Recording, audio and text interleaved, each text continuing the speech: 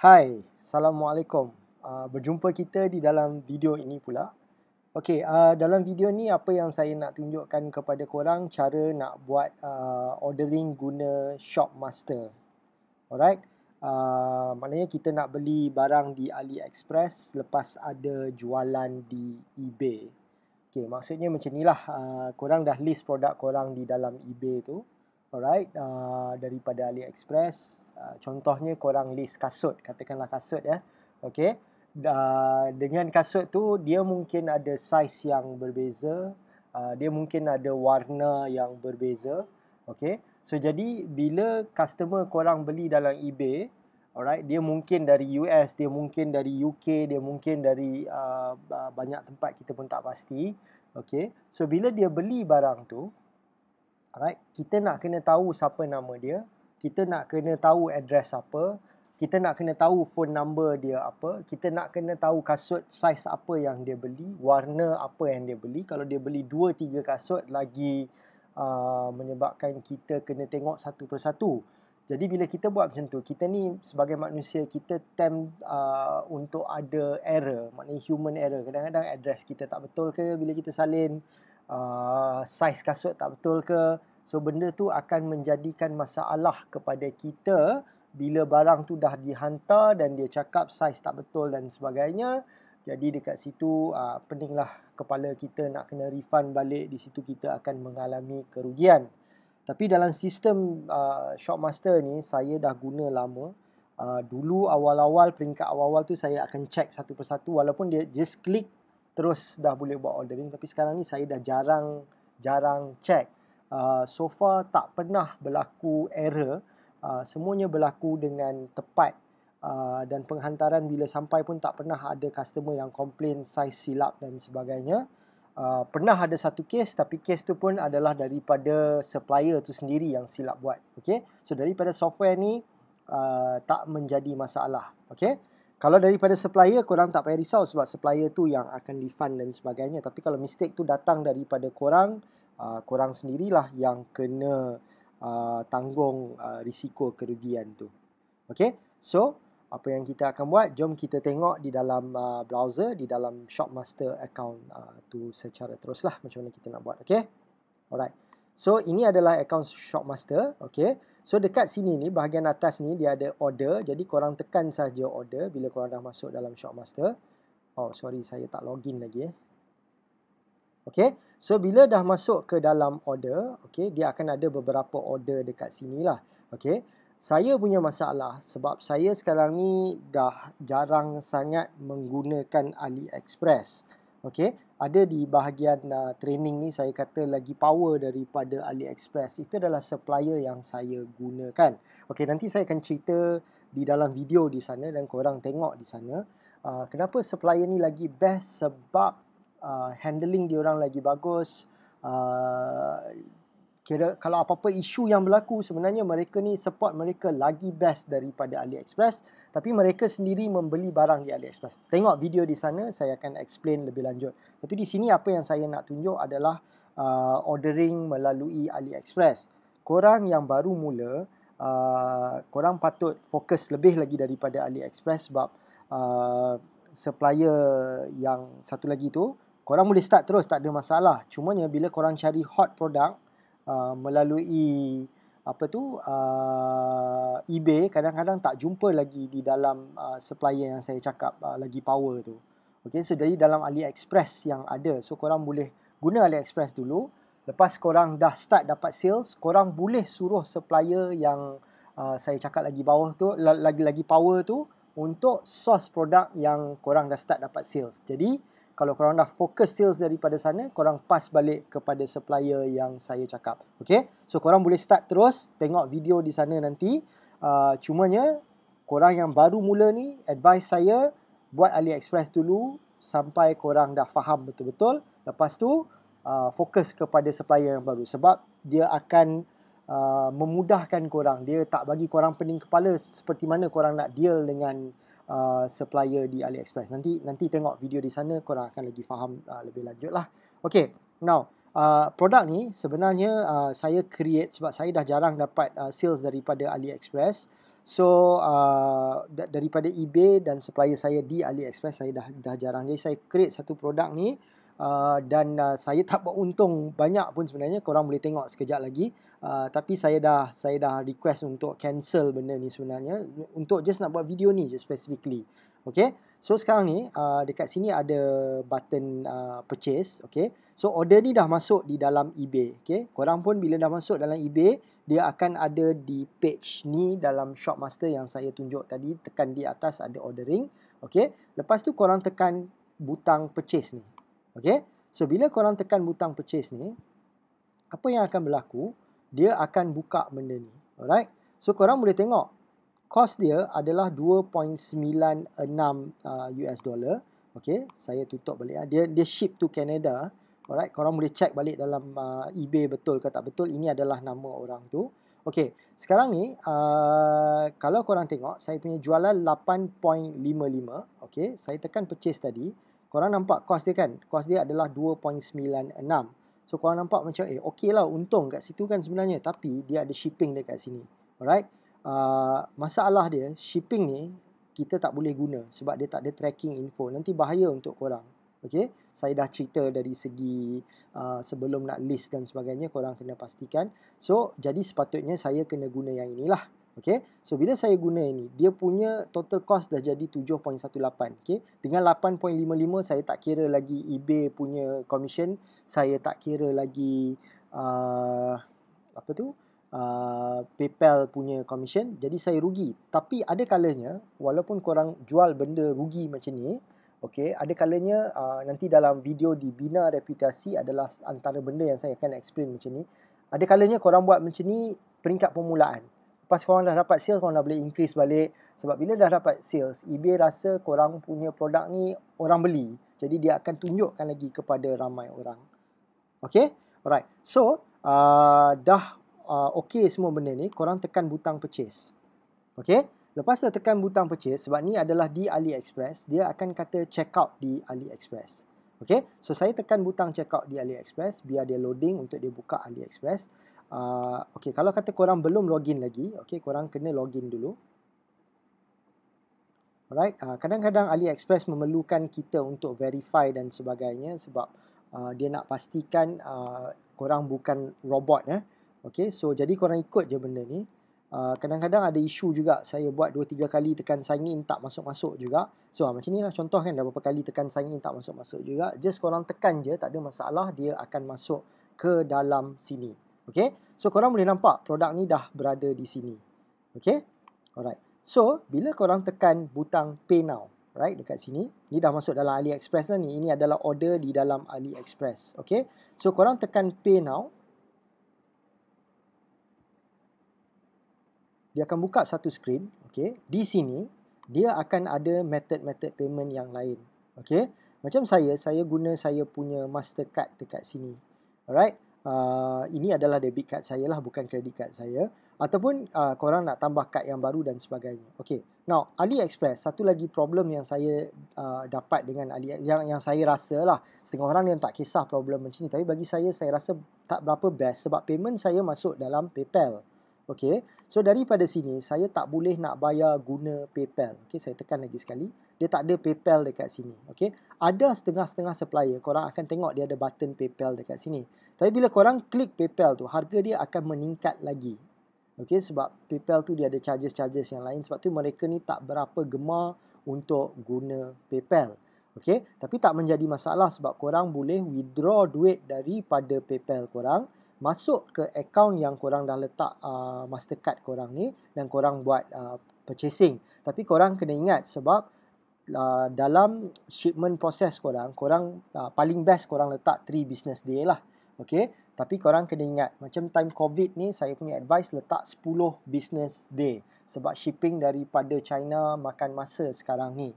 Okay, tapi lagi lama shipping korang letak ataupun proses korang letak, dia akan menyebabkan sales kita slow sebab orang macam tak confident nak beli. Tapi kalau korang still letak 3 business day, tapi shipment korang sampai 3-4 bulan lepas tu, mereka akan lagi bising dekat korang. Saya dah ada case yang macam tu, walaupun saya dah letak 10 business day, 3 bulan barang tu tak sampai-sampai lagi ketika time COVID-19 ni. Okey, sebelum-sebelum ni memang tak ada isu, tak ada apa-apa, tapi time COVID ni dia lain sikit. Tapi korang kena sentiasa be prepare untuk jawab kepada mereka, dan korang make sure supplier yang korang guna ni, yang saya tunjuk rating hari tu apa semua tu, korang tengok dari segi communication pun korang kena make sure dia orang okey, sebab kadang-kadang korang nak tanya information dekat supplier untuk pastikan untuk dapat jawapan lah dekat mana barang tu sekarang ni berada. Okay, sebab tu penting korang kena ambil barang yang ada tracking number. Okay, alright. So dekat sini tak ada PayPal. Tapi supplier yang lagi power yang saya cakap tu, dia dah ada PayPal siap-siap. Tiap-tiap kali beli barang ada PayPal, jadi korang tak payah nak convert. Bila convert, macam tadi saya kata, daripada PayPal masuk ke dalam akaun korang, dia ada some transfer fee. Daripada akaun korang nak bayar balik ke sini, ada lagi transfer fee juga. Tapi kalau dia ada PayPal direct pun, dia ada juga transaction fee yang korang kena bayar. Tapi selalunya calculation saya yang darab 1.5 daripada produk yang korang jual tu, memang korang akan buat untung lah macam mana pun. Itu yang saya dah buat, saya dah tengok, dan saya sentiasa ada untung lepas kita kira balik semua. Alright, so itu cara dia. Okay, saya takkan nak buat sampai ke payment tu, tapi proses dia simple. Tekan pay now. Okay, sebab saya tak nak jual pun benda, saya nak cancel benda ni dengan orang tu. Proses cancel di dalam eBay nanti, mungkin teknik-teknik asas eBay saya akan buat video-video yang sedikit tentang macam mana nak cancel produk dan sebagainya. Korang boleh tengok dekat sana. Okay, kalau korang nak cancel dengan AliExpress, korang tekan je cancel order dekat sini. Kalau korang tak cancel pun, order ni akan automatically cancel sebab korang tak buat payment lagi. Okay, so saya harap clear. Simple saja, nampak? Klik saja kan, semua dah masuk kat sini. Maknanya color phone ni semua dah ada, korang tak payah pening kepala. Okay, address orang ni pun semua dah ada dekat sini juga. Alright, tapi pada peringkat permulaan ni, kalau boleh, okay, korang tekan contact seller ni. Alright, okay, dekat sini. Okay, bila korang tekan contact seller, dia akan masuk di bahagian chat ya. Okay, seperti biasalah, kadang-kadang dia mungkin menjadi pening sikit. Jadi korang tekan lagi sekali. Okay, ni dia masuk chat. Tadi dia buka main page kan. Okay, sekarang ni dia dah masuk chat. Jadi korang just tekan saja. Okay, lepas korang tekan contact seller tu, dia akan buka seller yang korang nak beli barang tu lah. Okay, so dia terus letakkan item dekat sini. Okay, apa yang korang nak cakap tentang dia, dia dah ada order number ni. Jadi bila korang cakap dengan orang ni, dia akan terus boleh respon dengan korang kalau ada apa-apa isu lah. Okay, tapi apa yang penting, bila korang ada pembelian, korang boleh tulis macam ni. Alright, mungkin saya akan letakkan juga di dalam drive, Google Drive yang saya ada letak beberapa information untuk nak hantar ayat yang penting ni. Okay, ayat saya kat sini mungkin tak betul, dekat sana saya akan buat lagi betul, tapi lebih kurang macam ni lah. I am drop shipping this item. Okay, please don't include your promotional item in the shipping. Barcode, mungkin QR code dan sebagainya. Okay, lepas tu receipt,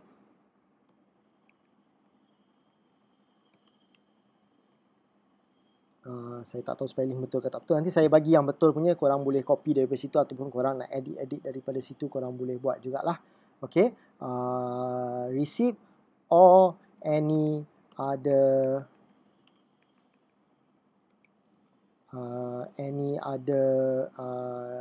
your company branding. Okay, saya just hentam saja dekat sini. Nanti saya bagi yang ayat saya sendiri guna. Saya akan copy paste, saya akan letak kat sana, jadi korang boleh guna terus ayat tu Okay, alright. So korang tekan butang send ni dan korang send, dia selalunya akan reply okay, understand dan sebagainya. Yang diorang pun dah biasanya dropship. Tapi ada kalanya saya lupa nak buat benda ni juga. Tak menjadi masalah sebab mereka dah biasa dengan dropship, jadi mereka tak akan hantar information mereka kepada klien. Tapi ini hanya untuk nak be sure sahaja. Okay, so itu cara dia. Dekat sini ni korang dekat contact seller ni korang tekan dan korang boleh communicate dengan seller ni terus. Okay, tapi bear in mind lah, satu kena cakap bahasa English, number 2 mereka punya English pun tak adalah okay sangat, jadi kadang-kadang korang kena baca 2-3 kali untuk faham apa yang mereka cuba sampaikan. Okay, alright. Now saya nak tunjuk sedikit dekat sini. Ini antara supplier yang saya pakai yang lain. Okay, saya sekarang ni dah menjual produk-produk macam ni lah. Okay, sebab saya dah lama dan dah ada rating, dan at the same time produk yang harga murah saya boleh jual mahal. So tak lama lagi korang pun akan boleh buat macam ni. Sebab apa yang saya nak tunjuk benda ni, macam tadi korang nampak macam tak ada profit kan. Tapi again, ada tips kadang-kadang korang kena buat macam tu untuk tingkatkan jualan korang nanti. Okay, alright. Tapi di sini kalau korang tengok, ini total jualan saya. Okay, 128.08 US dollar total jualan. Okay, now bila saya tekan purchase dekat sini, korang tengok okay, ini cost saya.